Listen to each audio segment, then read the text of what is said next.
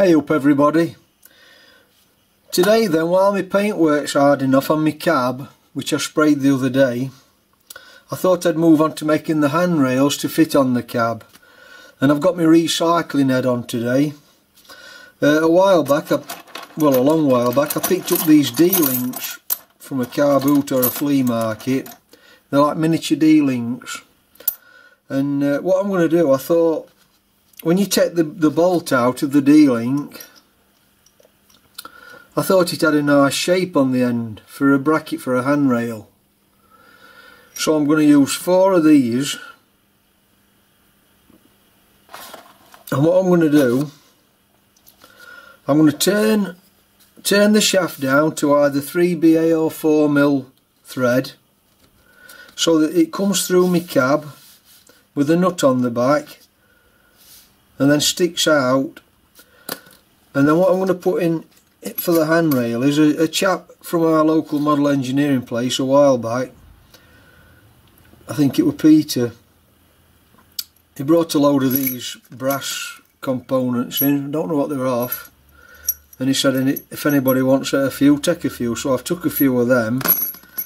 They've got 3 pre-drilled holes in there, so I'll have to use that as a feature.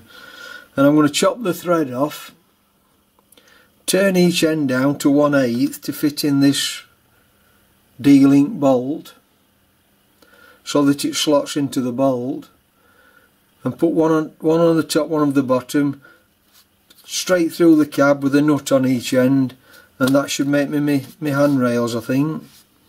And that's what it'll look like from a plan view. I thought it had got a nice shape on that D-link bolt.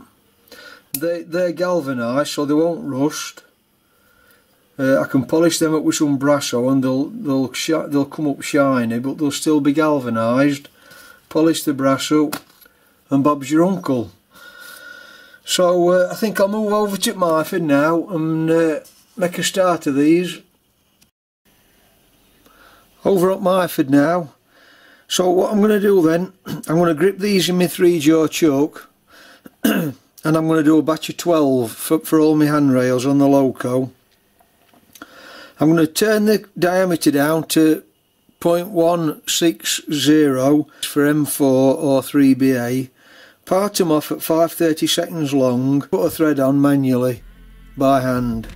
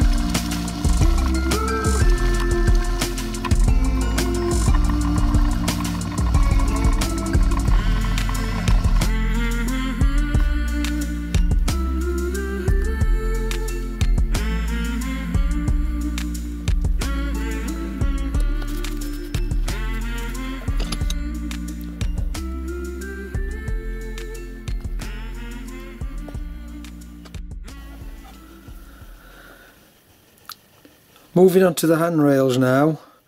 What I've got to do here then, I've got to just part that thread off, or cut that thread off, turn each end down to 1/8 diameter, and in between the shoulders of where I'm turning, I want it to be 73mm to fit in between the handrail fixing points.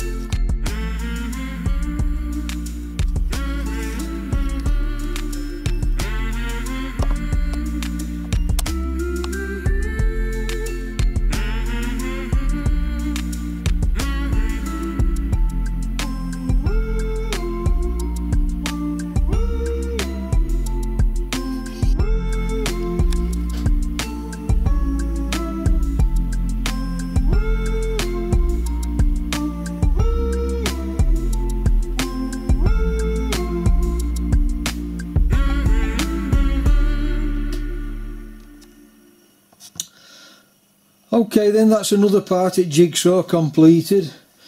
I don't know what I'm going to do on my next part, but I'll catch you on my next video then. So I'm going to sign off for now, and if you've not seen my other videos on making this loco from scratch, take a look at them, and if not, I'll catch you on my next video. Thanks for watching then, bye for now.